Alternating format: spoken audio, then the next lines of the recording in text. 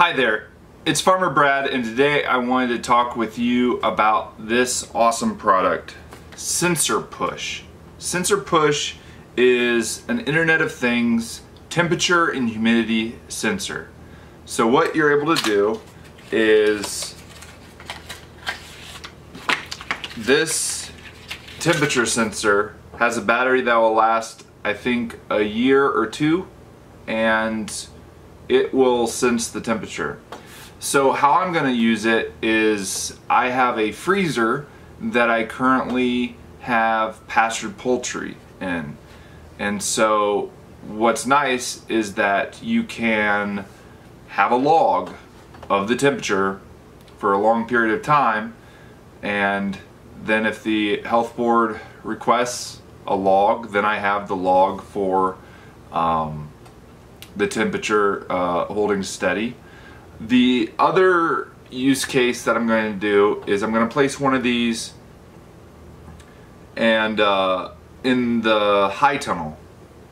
And what I'm going to do is it has this little hole here, so I'm going to drill a hole through a stake and tie a little string to here, and I'll pound the stake in the middle of the high tunnel, about a foot up off the ground.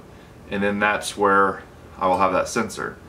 But since the high tunnel is far away from the house, the kind folks at SensorPush ended up sending me a gateway as well.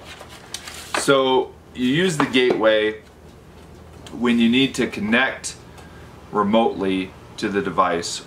So when I go away from the sensor, I can pull it up on my phone and be able to get a reading, see the log.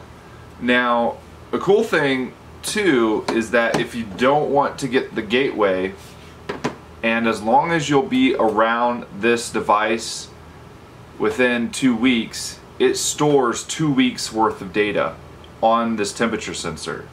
Then you pull up the app and connect via Bluetooth, and it will download 2 weeks worth of data onto your phone. So you can get away with just buying this. But what I'd like to do is be able to monitor the high tunnel wherever I go. So what you do is you plug this in, and then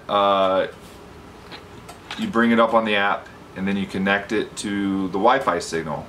So what will happen is this is the gateway, this connects to the internet, this device sends data to here, and then it will update on the app. So some use cases that I see about on a hobby farm like mine is that you could put this in a chicken tractor to monitor the temperature, and you could also put it in your brooder room, or I could even see putting it, as long as you could position it so that if it's a rotating incubator, it wouldn't cause problems, but this would be able to give you some readings for humidity and temperature for an incubator. So I would recommend this for a homemade incubator where you convert a wine cooler or a wine chiller into an incubator, and then you can put one of these in there to monitor the temperature remotely. Yeah, so the Wi-Fi gateway will connect to a whole bunch of these sensors, and then on your phone you can set up the name of it and then just get the reading. So make sure to check out the link below.